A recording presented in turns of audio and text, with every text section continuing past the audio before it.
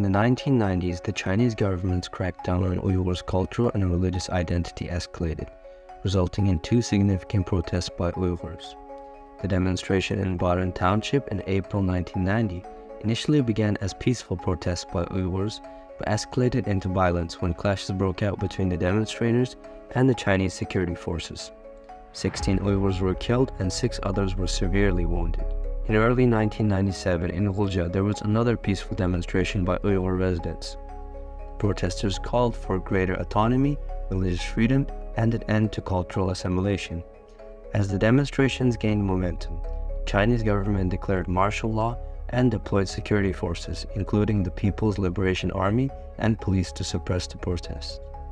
On February 5, 1997, security forces opened fire on a large crowd of Uyghur protesters who had gathered in Gulja's central square.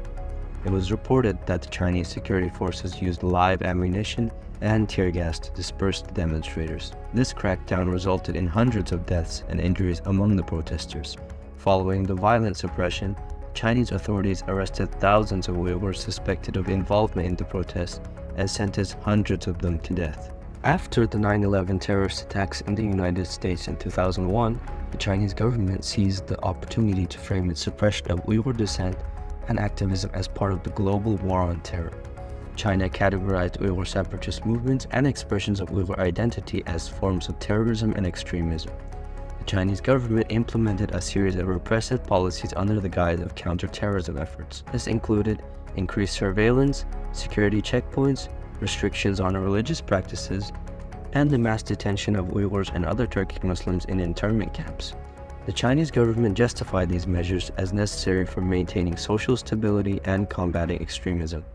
However, human rights organizations and Uyghur advocacy groups have criticized these policies, arguing that they disproportionately target the Uyghur population and result in widespread human rights abuses, including arbitrary detention, forced labor, cultural assimilation, and violations of religious freedom. On July 5, 2009 in Urumqi, the capital of East Turkistan, a peaceful protest by Uyghur university students was organized to express grievances over a violent incident that had taken place in a factory in southern China, where several Uyghur workers were killed. The Chinese authorities responded to the protest by deploying large numbers of armed police and military personnel to regain control, which resulted in a significant loss of life and injuries. As a result, the protests escalated into violent clashes between Uyghur and Chinese residents. Official Chinese government reports stated that 197 people were killed, while over 1,700 others were injured. However, independent sources and Uyghur advocacy groups have suggested that the actual death toll may have been at least several thousand, and that Uyghurs were disproportionately targeted. After the Urumqi massacre, the Chinese government implemented a massive security crackdown in East Turkistan, leading to increased surveillance, restrictions on religious practices, and arrests of Uyghur activists and intellectuals.